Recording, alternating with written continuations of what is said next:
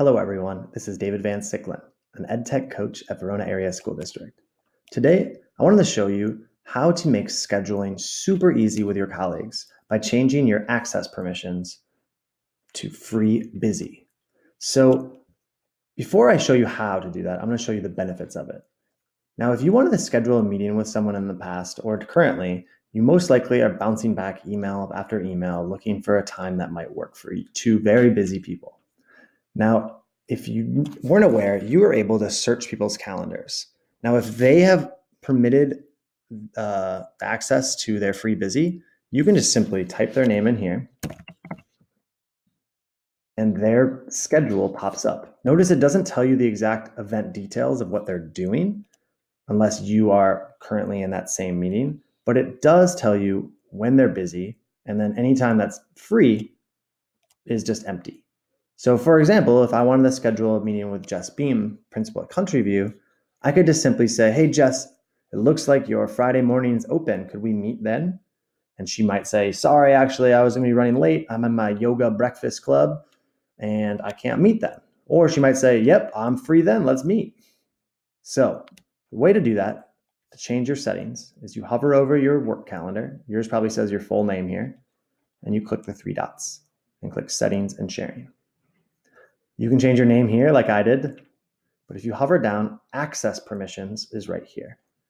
Now, if you check make available for Verona Area School District and see only free busy, this allows anyone at Verona Area School District to see your free busy schedule. You can uncheck that if you don't feel comfortable with that. Currently, it's unchecked. If you just want to share this with specific people, you can go down here and add people right here. So for example, these people, my teammates, my colleagues, they can see my free busy schedule, or even my director here, she can see all of my events. Now, this is why it's really beneficial. Again, I showed you how you can search people's calendars. Another thing that's really nice is if you wanted to schedule something, you create an event and you type in fake event or whatever, and you add your guests. Now, when you have more people that have shared their calendars, one feature that's super helpful is the find a time feature. Now notice it's overlaying Jess and Lisette's and my calendar over each other. And notice we're pretty busy people. So I could look into next week, and now I'm starting to see some gaps in time where we're both not, all three of us aren't booked up.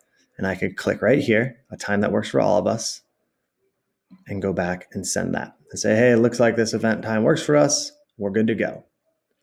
So I'm a huge fan and advocate for this setting because I don't care if people know when and if I'm busy, but only if I can or can't meet at that time.